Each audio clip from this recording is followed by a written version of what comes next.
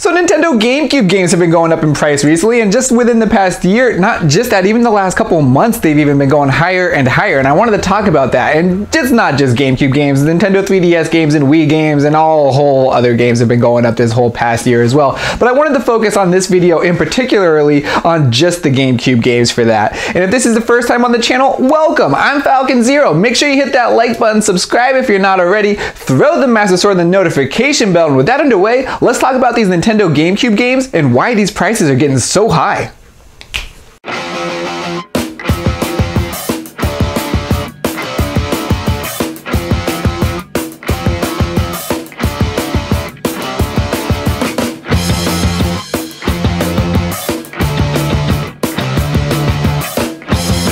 And so you know where I'm getting my information from. I'm going to be using price charting. I'm going to put a link in the description below so you can check out this website. All it does is it kind of gives you an estimate of what these games are going for. We're also going to be checking out eBay's sold listings for what these games are selling for online as well.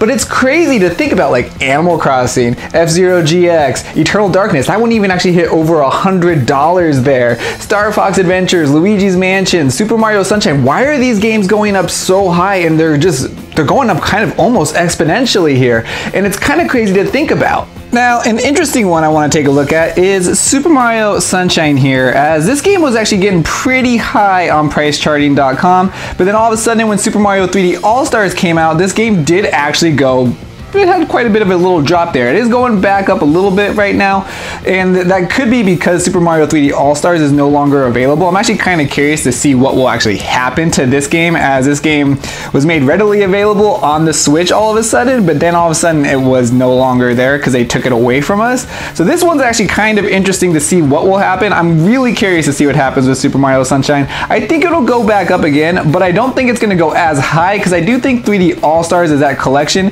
That game actually might start going up instead of this one, as then you can still play it on the Nintendo Switch technically. Another interesting, or a couple games to look at though, are Animal Crossing and Paper Mario and the Thousand Year Door. Now actually I don't have a copy of Paper Mario and the Thousand Year Door, but both of these games had releases come out in 2020 as a kind of like sequel per se of these games. And these games kind of peaked right before the games came out, but then they had a bit of a dip there. But, you know, like right when the game came out, these ones were, I think, less valuable to the people. They weren't really selling because no one really wanted these games at that point because they wanted to play the newest version on the Switch. But again, they are starting to go back up too, which is, you know, it's strange to look at. And another thing to actually kind of look at here is if we look at some NES and Super NES games, like The Adventures of Link, A Link to the Past, Star Fox, Donkey Kong Country, Super Metroid, a lot of these games here are sitting at like $20 to $30. My NES Super Metroid's a little bit higher now these days, but they're sitting at a pretty reasonable price, and the GameCube seems to be skyrocketing. Now, GameCube prices that I've been looking at are games that are complete in the box, which these NES and Super Nintendo games are not complete in the box, and that's a little bit of a harder, you know, at least these days to come by, as if they were complete in the box, their boxes were cardboard, most of those boxes weren't saved and they were kind of thrown away. So yes, if you look at those complete in the box prices for those games, those are going to be way higher. But if you just want to be playing these games and buying them, and I guess if you're looking at the GameCube too, if you just want the disc, although you might as well get the box because most people had the box with it. It's crazy on how much higher that the GameCube prices are getting though than these NES and SNES games, and I didn't include any N64 in the little thing, but the N64 games too though, and they're not as old. But hitting back on the NES and SNES games, and why I brought them up in particular and not the N64 before though, of why I think these games are not skyrocketing out of control like the GameCube games, is we have a pretty vast library of the NES and SNES games readily available for us right on the Nintendo Switch online service. There are 70 games I believe for the NES and around 40 I think for the SNES. I think it's just over 100 games altogether though between the NES and SNES collection for just subscribing to the Nintendo Switch online service. And then us getting those games, I really feel like brings the prices down though too, because it's very easy to play those games. And for the GameCube, we don't really have an easy way to play a lot of these games on the Nintendo GameCube unless you go out and buy a GameCube physically and go out and buy these games individually. And there are exceptions to that rule though, with like Wind Waker and Twilight Princess. These games have both been ported to the Wii U, and Twilight Princess got ported to the Wii. Twilight Princess makes it onto every Nintendo console, waiting for that Switch port to come, but that's a different subject. But there are a handful of games that you can play easy, but most of the GameCube games are actually kind of hard to play on current consoles unless you go buy a retro gaming console, which the GameCube is kind of going up to, and it's got a fantastic library, which is I also think making it really, these prices are going up because of that. If Nintendo, I think, actually put these games on the eShop, or if they somehow did include these on their online service, I don't actually see that happening anytime soon right now though.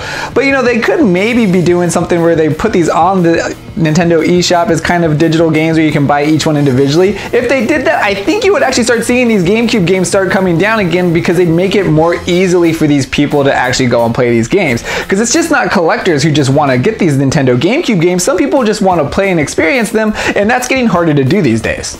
Now, as for the question, do I think you should actually be collecting for the Nintendo GameCube right now? That's actually a pretty tough question right now, as, you know, I think these games will actually go down in the short term here. Like, I don't think they're going to go down drastically, but I do think these games will eventually start, they're going to peak and they're going to eventually go down. Now, over the next 10 to 20 years, though, I do think these games are going to keep going up and up and up, and they're going to keep getting harder to find, and they are going to be more valuable to collectors here. But I think eventually these games will peak, and especially if Nintendo did something where they re-release some of these games, I do think that these prices would drop a little bit. It's not like they're going to be going down like $30 or $40, but I think they'd be more manageable to buy and, you know, boost up your GameCube collection. I would hold off right now if you're going to start deep diving into a GameCube collection, but that doesn't mean that you just shouldn't start collecting if this is something that you're passionate about either.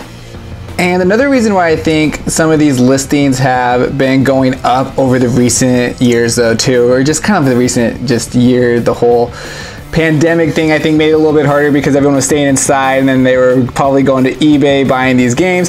But when someone on eBay sells a game for like $50 or so, and then they see that sold listing on there as the seller, they kind of look at the game and they'll be like, well, let me see if I can sell it for 55, or let me see if I can sell it for 60, and then someone sells it for 60, or they even sell it for 70, and then all of a sudden they're making the prices of the games go up higher because people are actually buying for it, and they keep going up a little bit each time, which makes these games on eBay just kind of sell for a little bit more money each time, and makes it just overall the price increases.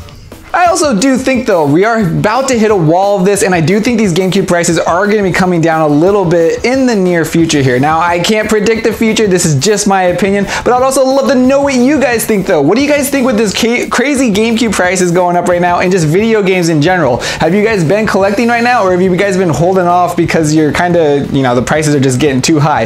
Leave them in the comments below. If you like this video, please smash that like button, as it really does help out. Subscribe if you're not already, hit the notification bell to stay up to date with more videos like this, and as always, everyone of YouTube, show me your moves.